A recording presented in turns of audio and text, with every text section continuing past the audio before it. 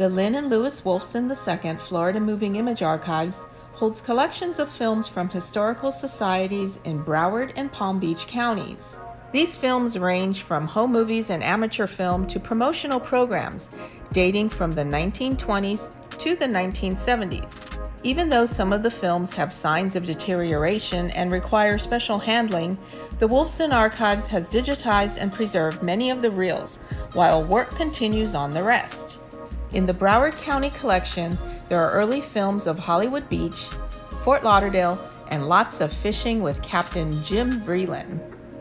There's footage of the 1929 dedication of the Merle Fogg Airport, now the Fort Lauderdale Hollywood International Airport, and a beauty pageant at the Los Olas Casino Pool from 1926. The collection also has a promotional film titled Broward, the Golden County, which describes all the great things Broward had to offer in 1967.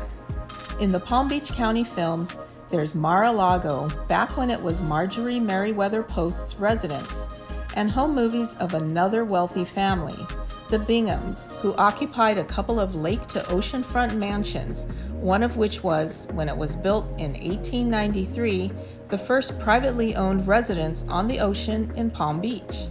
Though both collections contain footage of the aftermath of the 1926 hurricane, the Palm Beach films include scenes of devastation from the deadlier 1928 hurricane around Lake Okeechobee and Belle Glade.